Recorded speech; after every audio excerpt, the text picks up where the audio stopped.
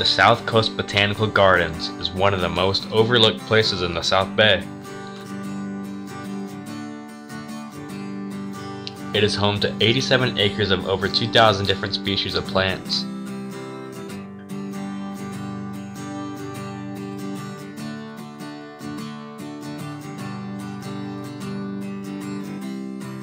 I'm proud to present Molson with a brief history of the Botanical Gardens. Well, it started out, it used to be an old mine. It used to mine diamite. I'm not sure if that's the correct pronunciation of it, but it's a type of mineral or stone because this used to be all underwater. And this stuff, they used it, I think they used it maybe for filtering and additives to maybe like cement and stuff like that.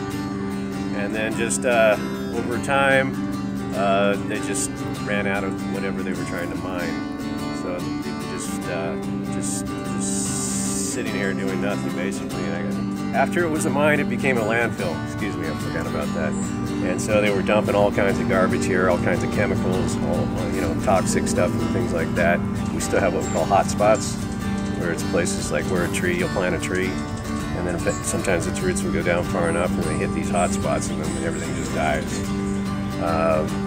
When you put trash under the ground like that, it creates like methane gas. Our 50th anniversary was in 2010, so what would that be? 60 maybe.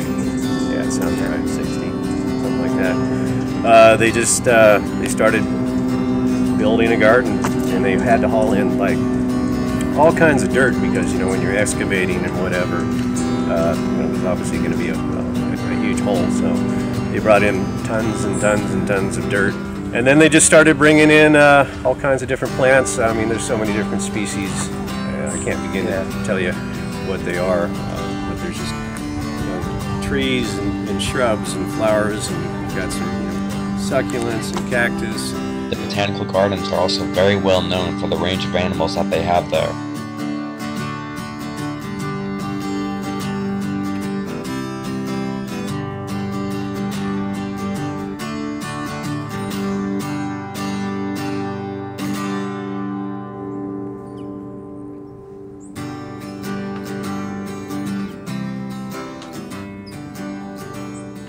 You've got your possums, you've got your raccoons, you've got your skunks, tons of hummingbirds, all kinds of different bird life. We've got koi fish in the koi pond, and then on occasion we'll have coyotes come down, and they're looking for food because there's not a lot of food around. And we also have a kind of a population of feral cats. That's kind of like one of their things that they like to come down and try to eat. I didn't see too many animals, but one of the ones I saw was, it was a lizard. It looked like a predator, but other than that, it was very majestic. How was your experience at the Botanical Gardens? Oh man, it was awesome. It's a really beautiful place. They really keep it, they keep it all put together. It's really nice. I loved it. Would you recommend other people to go there? Yeah, anyone who's looking for a great walk or just, beautiful scenery and stuff like that, I'd recommend it to anyone who wants to achieve some relaxation. Even me? Yeah, even this dude. What was your favorite part about it?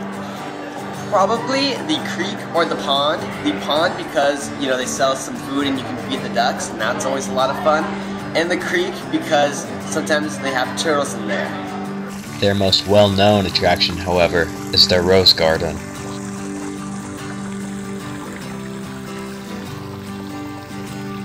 The rose garden features over 300 varieties of roses. Another well-known part of the garden is their volunteer garden, which is home to many fruits, vegetables, flowers, and other plants. We had a wonderful time seeing all the interesting plants, animals, and fungi. It was a nice escape to be somewhere that is not covered in slabs of concrete. We'd like to finish this off with some advice from a friend of ours. Yeah, people are predators. Watch out, especially lizards. What's